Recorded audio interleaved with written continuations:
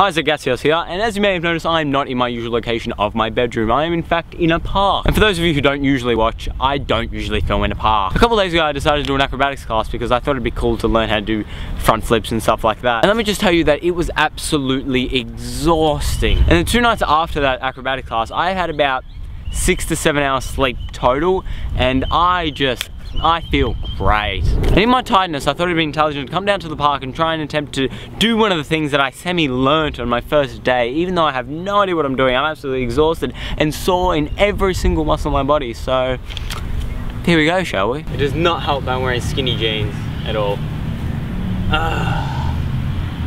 Why am I doing this?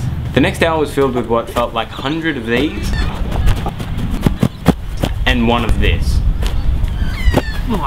I soon realised how little my man parts are when my legs would just buckle and wouldn't let me even attempt to do a forward flip. After a couple more classes, maybe I'll attempt again. But until then, I am tired.